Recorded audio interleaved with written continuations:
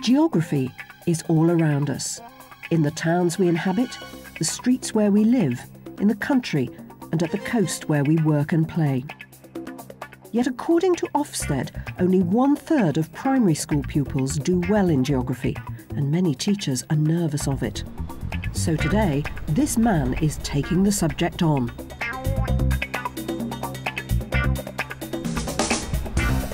Sam Jones is Geography Coordinator at St Leonard's Church of England Primary School in Exeter. Geography can be a worrying subject for a lot of people. I myself disliked geography immensely when I was at school, so I never took geography beyond the age of 14. I actually really enjoy geography now because I like to enthuse the children learning about people and places. I also think it really broadens their horizons and also makes them perhaps interested in travel, especially with the opportunities we have for travel today. Sam will demonstrate how he delivers the Key Stage 2 topic, investigating the local environment. This programme contains the highlights of lessons and a field trip that run over a day and a half, but the detailed lesson plans and worksheets are on the Teachers TV website. During their inquiry, the class will undertake an environmental assessment of the locality. The task they've been set is to find out whether environmental quality is better around the school or by the river quayside, and to attempt to explain why differences occur. The work includes a field trip to survey local streets and mark them against selected criteria which measure environmental quality. And back in class, they'll present their data, evaluate their findings and reach a conclusion. David Weatherly, Devon's geography advisor, works across England on the reshaping of the teaching of geography.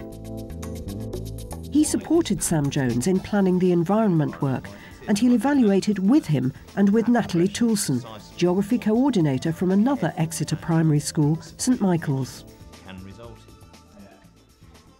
I want you to think about a street that you would really like to live in. What I'd like you to do is shut your eyes and picture in your head what that street would look like. I'm going to count to 3, and by 3 I want you all to have your eyes closed. I want you to picture yourself walking down this street. It's the nicest street, or one of the nicest streets you've ever been in. I want you to picture all the things that make it such a nice street. Actual physical things. Or what is not in your street? Is it that makes your street so nice? What this street hasn't got? Right, well done everybody, heads up. What I'm going to get you to do is tell me which of the things on the board are the most important things that make that street an attractive place to live. But I want you to do it, and I've got you to do that visualising in your head, because I want this to be you doing the thinking, Tashin. Not what your parents might say, but what you would like. From the criteria set on the board, the class work in pairs, but are invited to make individual choices on the top 10 factors that most appeal in an attractive place to live, and give them a score. What do you reckon then? Safe places to cross. Definitely. Off-road parking. And how about house how nice and decorated? No overhead. Yeah? No graffiti. No overhead wires.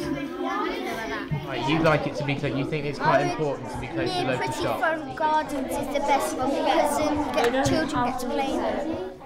And in fact, pretty front gardens scored highly when the children voted for their most attractive street. No air pollution, though, got the highest score.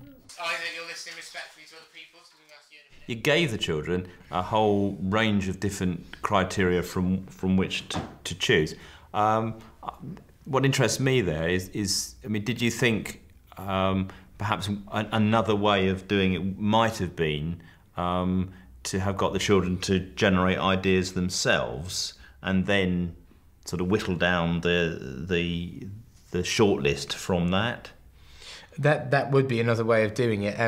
The reason we did it this way was because, well, we had to fit the work within a certain amount of time. Yeah, sure. The focus of it was the field visit, and we had to give ample time after the field visit to put it all within context and come up with the final answer to our hypothesis.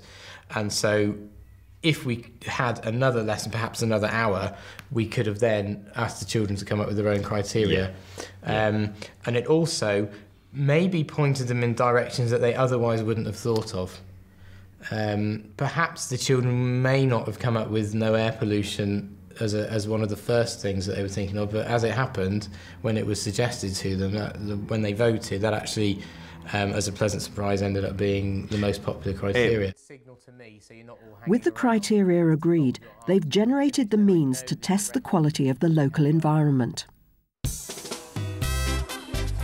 The intrepid Sam has planned a field trip, and nothing, not even West Country rain, is going to put him and his group off. The rest of the class are also out and about in different streets. Now, what would you give this road here out of 10 for noise, perhaps for noise, but also for air pollution? Well, if it's no air pollution, I wouldn't give it very much. Now, no graffiti. Well, we can't see any, can we? So maybe we ought to rate that quite high. If there isn't any, then what do we have to give it? 10. Do we think they're nicely decorated? Yeah. What would we give these out of 10? 10. Ooh, 9 or 10. Why do you think people might want to live by the water? Because it's nice and pleasant. Right, pleasant view perhaps. What can we see a lot of dumped down here? Clothes. Right, bits of old clothes and litter and old cups and cans. Right, the water isn't a fantastic colour either, is it? It does look a little bit polluted. Rain. Right, there is rain as well, isn't there? Well spotted. I think it might be time to go back to school. The objective of the fieldwork then was for them to actually collect primary data. Yes. And again, that's very interesting because I think you've illustrated here the fact that fieldwork can happen outside of the school gates, and that it doesn't have to be fieldwork which always involves a coach trip to the countryside and so on. Because I think if perhaps you'd done something on the environment in the countryside, it would have perpetuated a stereotype that environment equals countryside. Returning from the quayside with the data they've collected, each street is given a score out of 100. Next, they must work out the distance the streets were from the river before they can prove if their theory that the environment is of a better quality nearer the school is correct. For that, they need a scale map to calculate the straight line distance in metres of each street from the school. First we start from the quay, and then we have to find Claremont Grove. 710, wasn't it? Yeah, 710. Yeah.